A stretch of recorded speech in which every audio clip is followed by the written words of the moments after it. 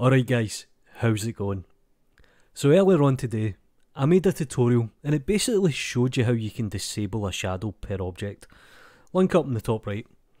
But the first question I got asked was, how do I change the colour of the shadow without affecting the colour of the light? And it's fairly simple to do in Cycles. So what I'm going to do here is I'm going to jump into the shading tab, or the node editor as I call it. And the first thing I need to do is grab a node called the light path. So we'll search for light path, we'll drop this here. And the next node I need is a mixer, or a mix shader, because I essentially want to mix two shaders together. Now this is our principal shader, and this is essentially our material here. So what I can do is I can plug this into the first value, which is essentially our material.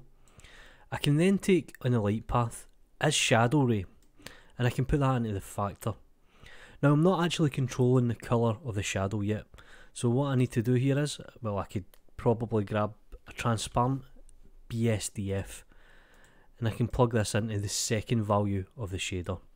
And let's make this a completely contrasting colour, so let's make it something like a green.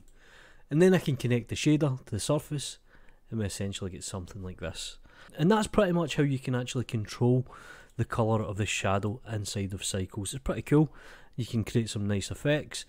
Do me a favour guys, like the video, subscribe to the channel, it costs you absolutely nothing. Follow me on Twitter, you know what to do.